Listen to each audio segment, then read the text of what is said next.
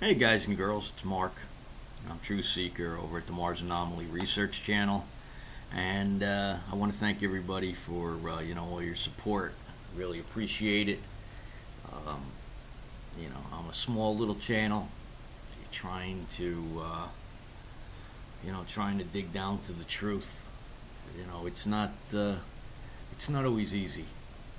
To get something like this out and to get this information to the people. It really depends on all you guys sharing and doing what you do. You tell somebody, and like I said 1,000 times, a channel like this is you don't do this to make money on this type of channel. I mean, you make a couple dollars to pay for your software a month and stuff like that, but you're not quitting your job. You're doing the guys and girls that have these channels. We do them because we love it.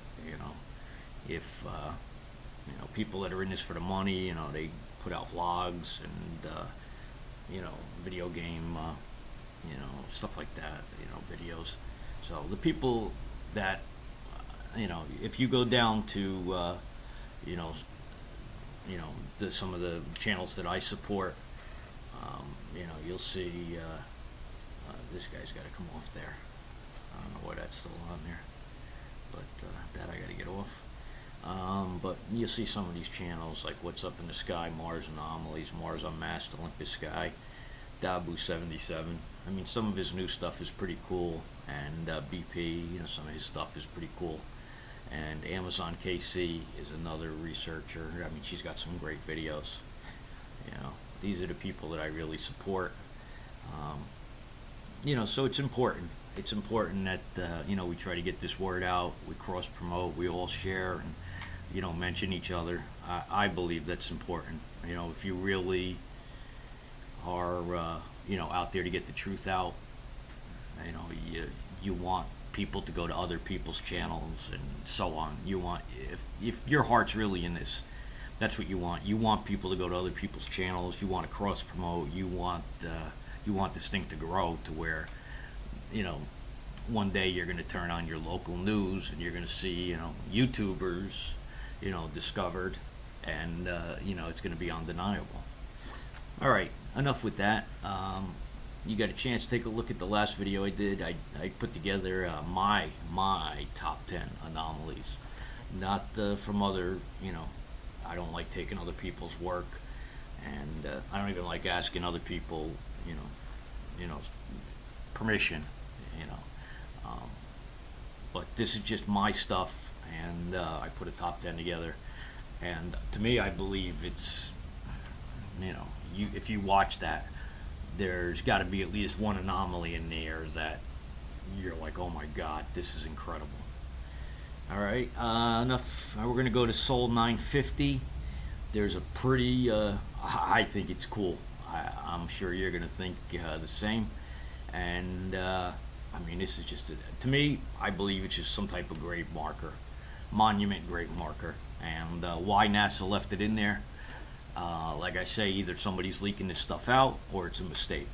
There's no other way around it. About 40% of this picture is real. You're probably looking at about the other, 55% of it is fudged in some way. But there's about 45-50% of this picture that's there. I mean, it's real. So let me show you. This is the image in NASA's website. 950. It's supposed to be raw. We all know that's bullshit, because raw images are not going to have compression marks in them, and there's just no way around that. An uncompressed TIFF file is basically a raw image. These are JPEGs, and the resolution is knocked down to some stupid level. Basically what they're doing is they're taking these pictures on I believe, an ultra high resolution camera with a hell of a lens from a distance, and sometimes they fudge in tracks to make it look like they're closer, but and then they're just breaking these up into little photos, so when you go to zoom in, you're not going to get much detail unless you really know what you're doing. you know how to resample an image and enlarge it and stuff like that. But you know, the average person is going to come by, look at this picture, and go, "Wow, that's cool. Hey, all right, I'm going to have my coffee and I'm going to work." But not me, and not a handful of researchers. We're not having any of that bullshit. We, you know, as researchers, we always dig. So let's see what I found this time. Okay, here we are in Photoshop. There's a couple cool things in this image. There's a lot of artifacts in these soles. Alright.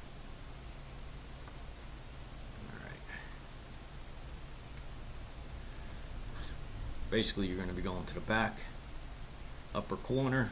I'm sure you could see it already.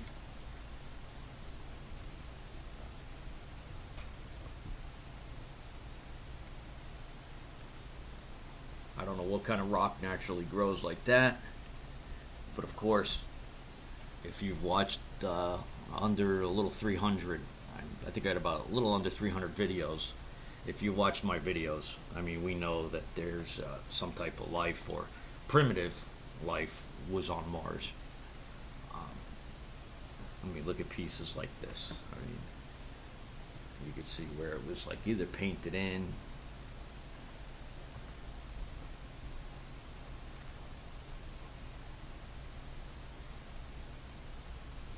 And NASA just comes in and puts this funky little layer over their stuff. But this is the one. This is what I really wanted to show you.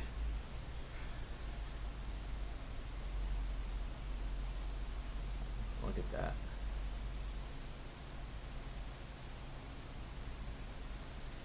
Now that's a pyramid shape. You could see that there was some type of animal's face carved onto the front of this.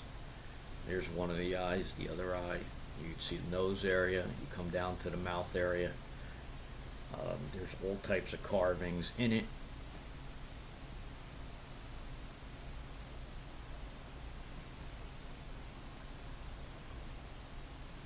You could see either NASA or the computer started to fudge it up here.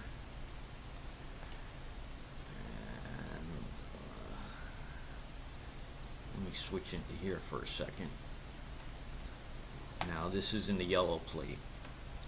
When I make videos, most of the time I don't show, but I mean, most people don't care. But I always check back and forth with these plates, and I could see where they came in. There's parts of it that they really wanted to fudge. Somehow either this was leaked out or it's a mistake, because stuff like this will usually have this in front of it. See how they put these heavy blur boxes in front of it, and then they paint over it.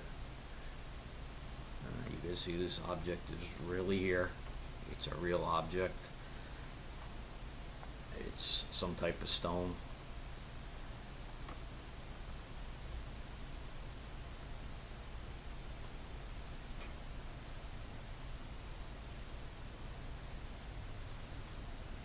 You see what I mean about see what they're editing and manipulation.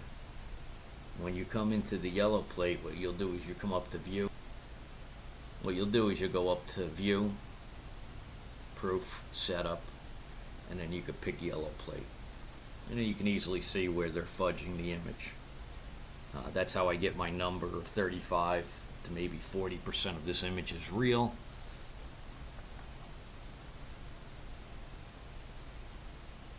See, you could really see it. Really makes stuff like this pop out. See the eyes, the mouth, the ear. See how they carved this stuff into these stones? You see the little statue next to it? I mean, rocks just do not grow like this. I mean, one, maybe, you know, if this was in one out of maybe 100 pictures, hey, you'd say, hey, that's, you know, chances. But in every image, it looks like there's grave marker statues, or, you know, statues of animals. I mean, you just name it. So, and NASA knows. I mean, this is, you know, most people know too. They just are having a hard time accepting all this. I mean, I believe NASA and our government are slowly desensitizing people, because they know they can't keep this under wraps much longer. So, And if this stuff breaks, it's going to open up a whole new bag of worms. I mean, I believe that this stuff has to do with aliens and, craft that have been seen. Back to the Battle of L.A., I think that was in 47 or something, in the 40s, and then you have Roswell. I believe that we were, that they felt that it was time that they contacted us. And I believe there's just other species. I mean, they may look a little different than us, but, it's not, I believe we were all created by one. So for me, it's not a big jump that there's life elsewhere. I mean, I believe our whole solar system is just teeming with life. So it's not a, and I think people are starting to realize it now with these pictures of Pluto and, so. All right, and there was one other piece I wanted to show you. There's a lot in this, but I'm not going to go on all day. So let me show you the other piece, and then I'm out of here. Okay, here's a perfect example of what a rock isn't. Okay? This is what NASA wants you to believe a rock is. I mean, look at this stuff. This stuff is really here. See how they just come in and just blurred this right out? See how they came in, just blurred out huge sections of this, and then they just fill it in. Look at these. Look at this stuff. 1, 2, 3, 4, 5 dots in that pattern. Nature's pretty creative.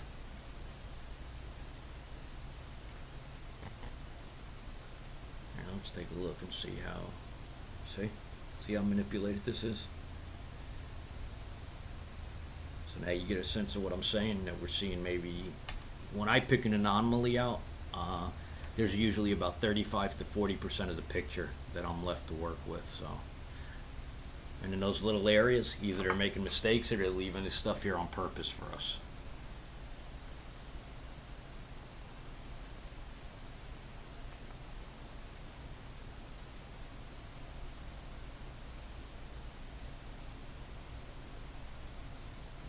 It's pretty cool. Nature's got a hell of a sense of humor.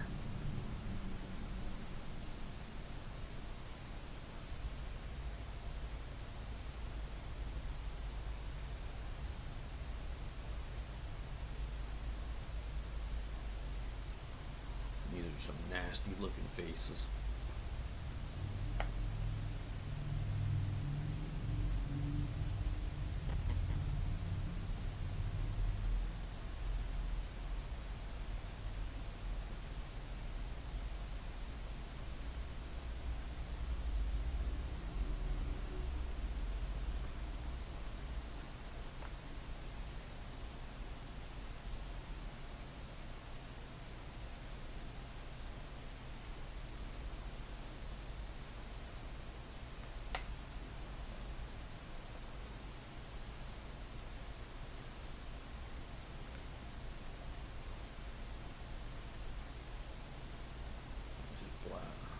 Blurred that whole piece right out. Alright, guys and girls, I'll give you the link down in the description to this. There's stuff everywhere in this image. I encourage you to take some time. When you see stuff like this, you just blot right across. Just for F's sake, look at this right across here.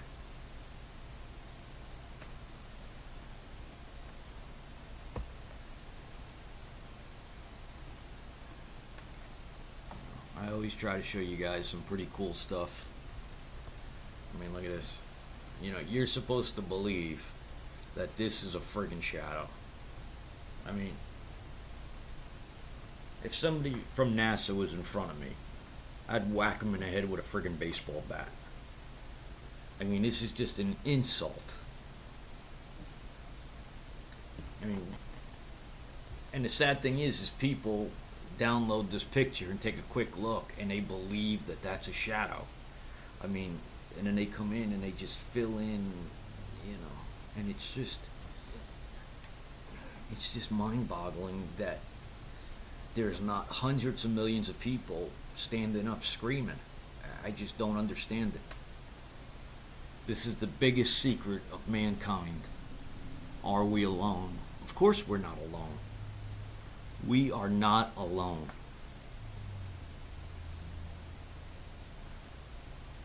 We are just not alone. I'll see you in the next one.